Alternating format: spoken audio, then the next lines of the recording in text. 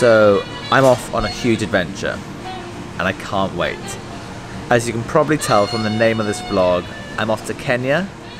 The Kenya experience from the running trips invited me over to one of their camps to experience running at altitude, running at Iten, the home of champions, learning from the Kenyans, and I can't wait. It's just going to be incredible. It's been on my bucket list since I started running, to go over to Iten and experience the Kenyan culture of running, and I never really thought I was going to be able to do it, but it's become reality. Yeah, I can't wait to get there and share it all with you.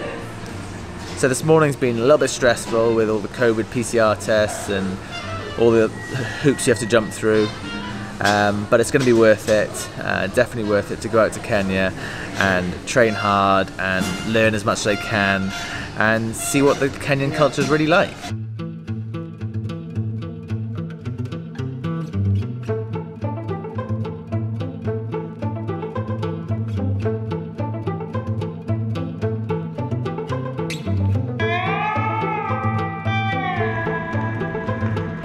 First step of the journey done, I've arrived in Dublin.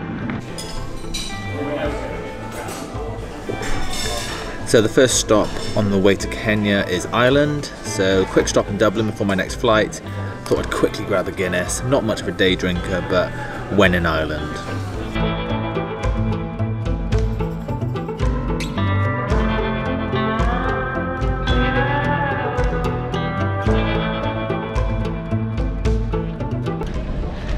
So we've made it to the next destination, Doha in Qatar. Just a quick transfer here, and then we're flying straight to Nairobi. So we've had our first Elliot van. The guy at security was from Kenya, so he recognised the top straight away, which was cool.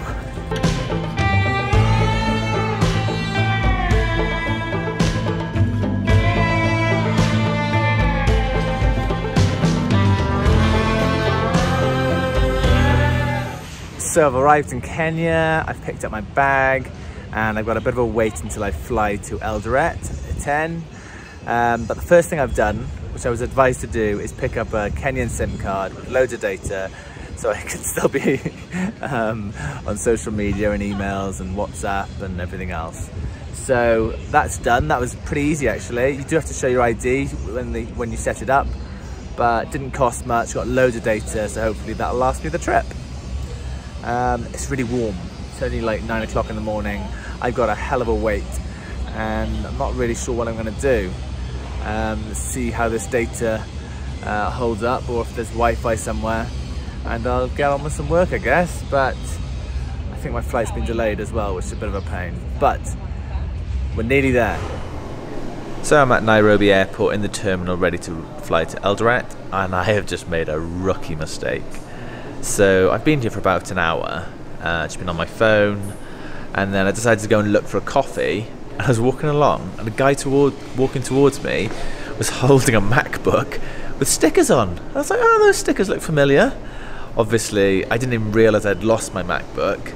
I'd left it in security, and this guy was wandering around going, Matthew, Matthew.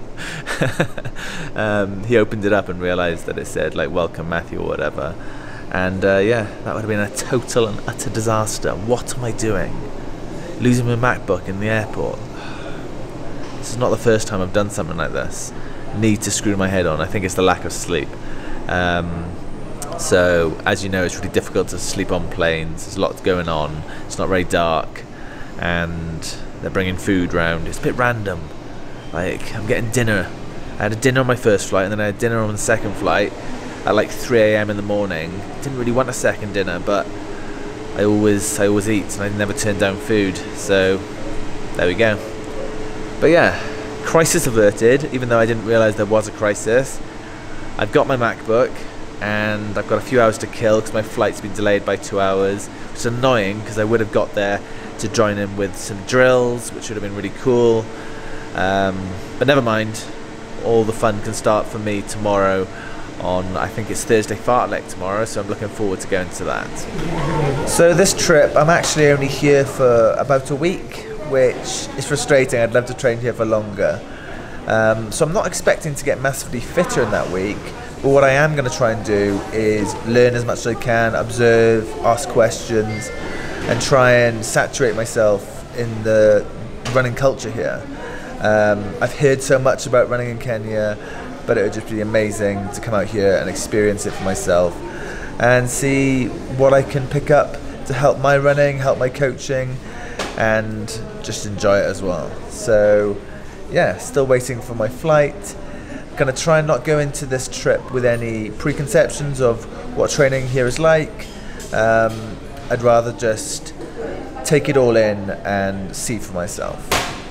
One thing I should say, first impressions of Kenya are the people are so friendly, just really helpful, friendly people. So yeah, always a good start. But yeah, I haven't really got any other impressions because I spent it all in the airport. But really looking forward to getting to Iten now and getting running. Everyone's warned me about how difficult altitude is initially. I haven't got much time to adapt. People say ignore the paces you would be running and just try and go off heart rate or just try and go off feel, which is what I would do anyway. So yeah, it'll be interesting to see how well I adapt, if I even adapt to training at altitude.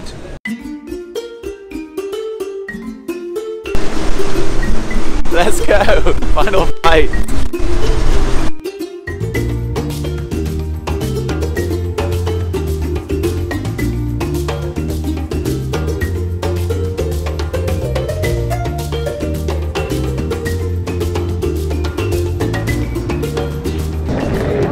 I had to find the guy that I'm meeting.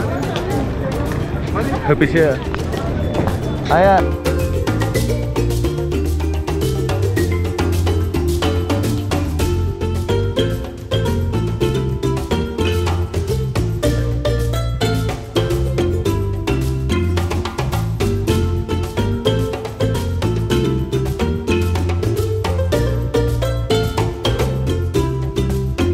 And I am here. Iten, the home of champions, altitude, thin air. I'm staying at the high altitude training camp. I'll give you the tour later, but this is really exciting and I can't wait to get stuck in. It's too late to go for a run now. We're gonna have dinner in a bit, but tomorrow is gonna be a lot of fun. So that's the training camp, just left the training camp, and you come out of there, and straight away, it's the famous Iten sign. I'll show you that now. And I've arrived, Iten, the home of champions, finally. I'm staying at the high altitude training camp with the Kenya experience. Apparently this is the same room that Mo Farah's used previously. Doesn't make a difference because they're all the same, but maybe I'll be lucky. Can't wait to go for a run, but that'll have to wait for tomorrow now. And yeah, gonna have dinner soon, meet some people, talk some running, and I'll give you the tour later maybe tomorrow.